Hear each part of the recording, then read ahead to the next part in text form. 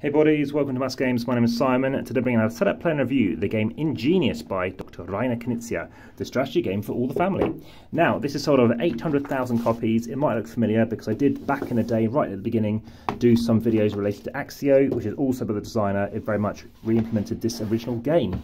A lot more simpler in some respects to play. That's Axio in particular. This is a game which is an abstract strategy game for 2 to 4 players. If you want to see more videos to do with Dr. Reiner Knizia, he's made over 700 games. Please check them out on the channel under his playlist. There's also had a setup, play and review playlist, the AmassGames playlist, the abstract strategy playlist, amongst many others. Every player is going to take 6 tiles like this.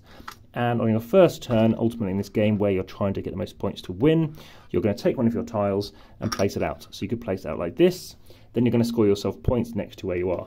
Now, in this case, everyone's going to take one of these with a peg as well, so a peg for each colour, and you'll score what you're placing next to. You do not score what you are placing. So you do not score for yellow, you do not score for green, but you do score what you're next to. So you'll take your yellow peg and move it up 1, so everything's going to start from the 0 position. You'll score yourself 1 point.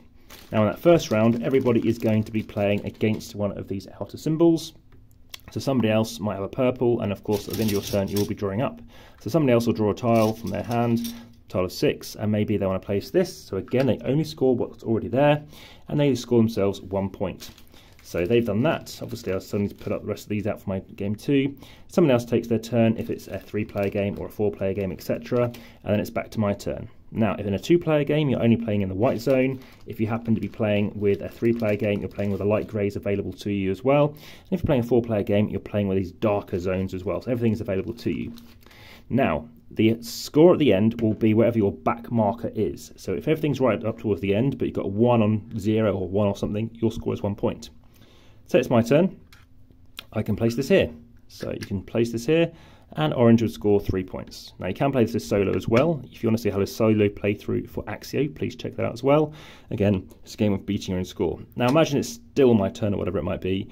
What you're doing is playing your cardinal points. So what I mean by that is with something like this, which is quite a handy tile to pick out, I will be scoring 1, 2, 1.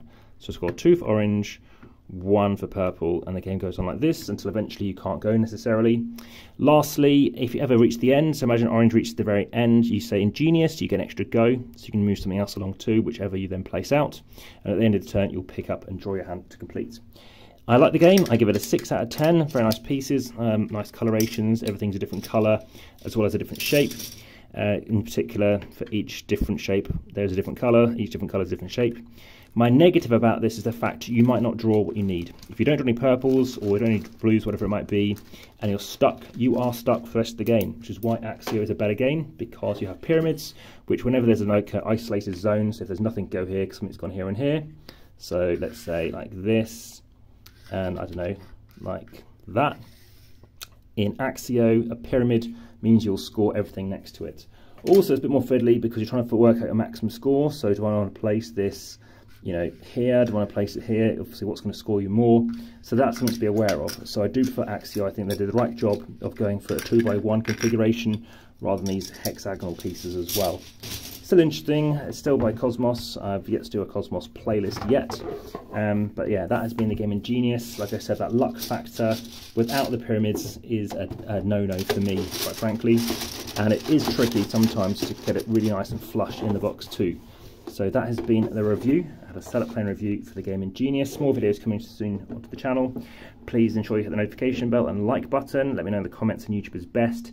And via the description, you can support the channel via Patreon. There's also things via 2,500 posts on Instagram. And please do like over on Facebook. Well, for now, back to the table.